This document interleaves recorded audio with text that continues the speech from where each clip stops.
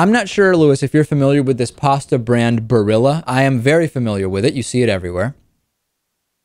Oh yeah. I've seen it everywhere. It's in every supermarket in the country, David. Exactly. Well, the chairman of the Barilla Group says his company will not feature gay families in advertisements for his products because he likes the, quote, traditional family. If someone disagrees, well, they can go, quote, eat another brand of pasta. He made the comment when he was doing a radio interview in Italy. He was asked why the company doesn't have any ads with gay families, and he said, well, we have a slightly different culture.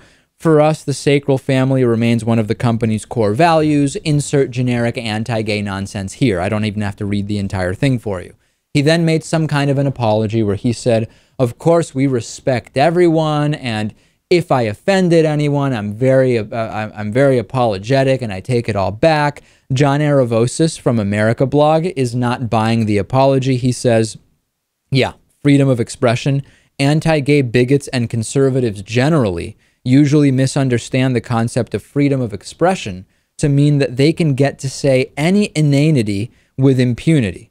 Doesn't work that way. Barilla absolutely has the right to say that their pasta is for straight people, and we have the right to tell him to vaffa Napoli.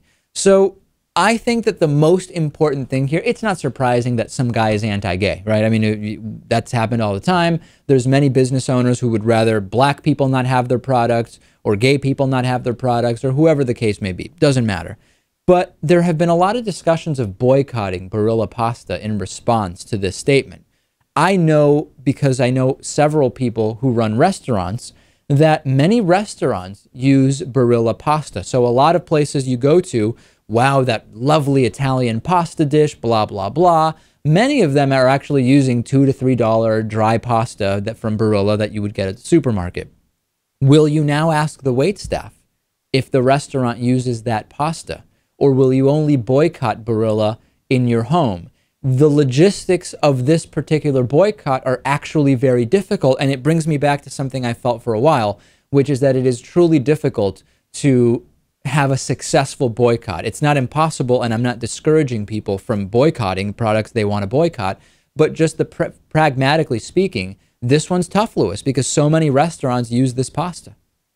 Yeah, you could do it with a small company that does not have, much distribution. That could easily happen. But when it's a company like this, whose product is so prominent internationally, it's almost impossible. So then my question to the audience is a boycott the best way to show your displeasure for these comments, or is there something else that may be more effective? Let me know. I'm genuinely curious because I understand the desire to boycott, and at the same time, I'm very aware of the lack of practicality of, who knows, the Italian place down the street from the studio that I really like, maybe they use this pasta. Am I going to now ask them and not go there? Does their competitor across the street use the same pasta? Would enough people complain that they would actually change their supplier? I don't know. Obviously, if enough people did, they would. I just don't know how feasible it is, you know? That would be tough. I mean, and really, how many people are going to even hear about this story? That's another aspect, absolutely.